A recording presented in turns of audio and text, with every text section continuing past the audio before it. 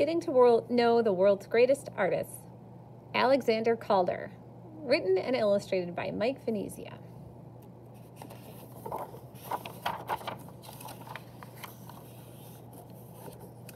Alexander Calder was born in Lawton, Pennsylvania in 1898.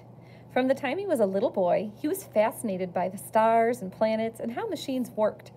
Alexander Calder invented a brand new, fun, and exciting art using the things that interested him.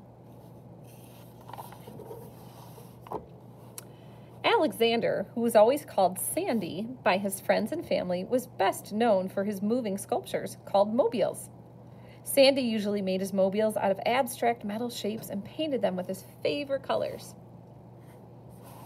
Sandy also made sculptures that stood still. These were called stables. Some stables are as tall as buildings. Sandy Calder grew up in the perfect family in which to be an artist. Both his father and grandfather were famous sculptors, and his mother was an excellent painter. Mr. and Mrs. Calder had lots of artist friends, too. Sandy got used to having artists around all the time. At a very early age, he was able to see how paintings and sculptures were created. Here's the mother painting. And so the brave knight saved the princess just in the nick of time. Is the dad sculpting a dragon? Wow, Mom and Dad, that was a great bedtime sculpture and painting. How about one more? The Calder family moved all over the United States while Sandy and his older sister Peggy were growing up. They had to be near the cities and towns where Mr. Calder found work creating sculptures. Wherever they moved, Sandy kept busy making toys for himself and Peggy. He found old buttons, cloth, bits of string, and wire and used them to make all kinds of things. Sandy and Peggy had lots of pets to play with, too. Once while they were living in a desert area out west, Sandy made carts out of matchboxes and harnesses out of string. He hooked them up to desert animals he and Peggy found and raced them. Sandy Calder made clever toys, gadgets, and gifts for people all through his grade school and teenage years. He decided to study engineering in college, where he learned about designing engines and machines. After college, Sandy tried all kinds of jobs, but none of them worked out. He ended up moving in with his parents, who were living in New York City at the time. One evening, just for fun, Sandy made a mask out of paper and yarn and put it on the family cat, turning it into a ferocious lion. Mr. Calder, who was worried about his son's future, thought Sandy was wasting his time. He strongly suggested that Sandy start doing something to improve his mind right away. To please his father, Sandy decided to take drawing lessons. Soon he discovered he loved to draw. It wasn't long before he became interested in painting, too. Sandy Calder went all over New York City drawing and painting city scenes. His favorite subjects were the animals in the Central Park Zoo. When Sandy was 25 years old, he made up his mind to be a full-time artist.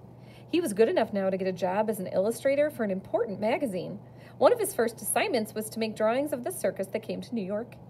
As a kid, Sandy always liked going to the circus, but now he got a chance to see things up close. Sandy was fascinated by how the trapeze rigs and safety nets worked. He got to meet clowns and acrobats and saw lions and tigers being trained. The circus inspired many of Sandy's later works of art. Once they knew Sandy was serious about his decision to become an artist, Mr. and Mrs. Calder did everything they could to help their son. They encouraged him and helped raise enough money to send him to Paris, France, which was a great place for artists to be. In 1926, Sandy left for his first trip to Paris.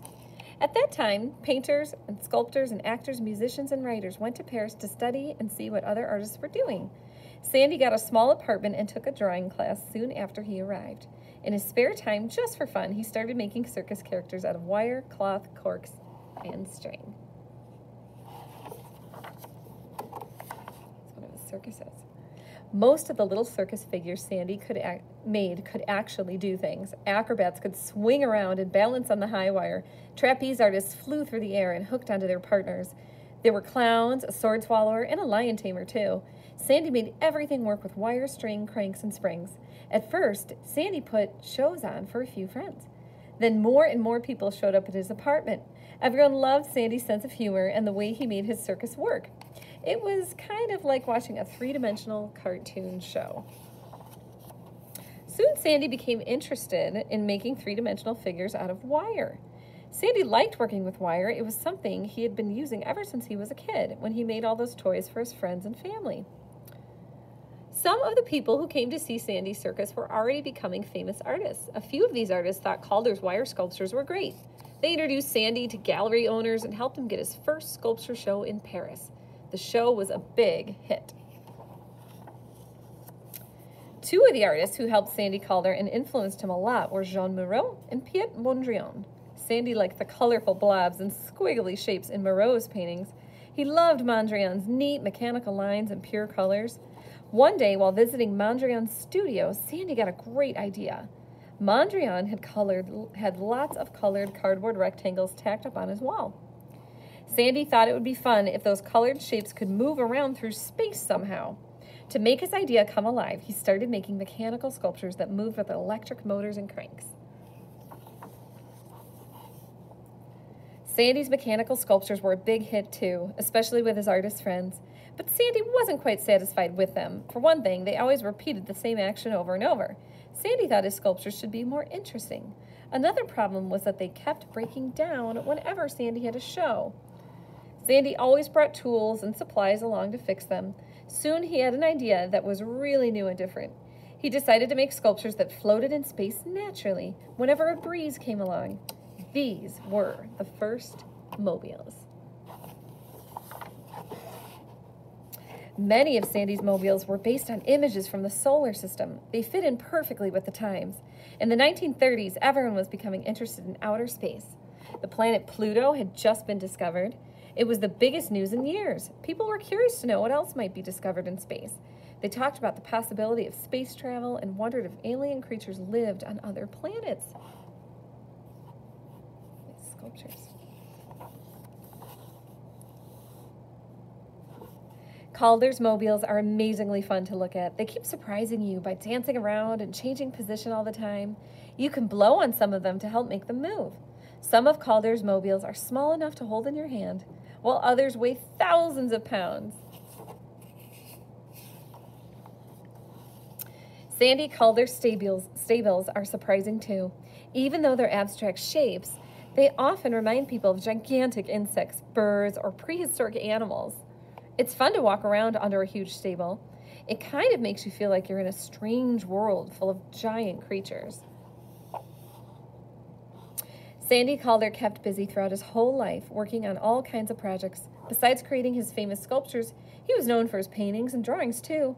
He designed wallpaper, rugs, kitchen utensils, jewelry, and sets for plays. He even designed toys that were manufactured by a big toy company. By the time Alexander Sandy Calder died in 1976, he'd become one of the most famous artists of the 20th century. His idea of making fun, colorful shapes move naturally in the air changed the way people thought about sculpture forever.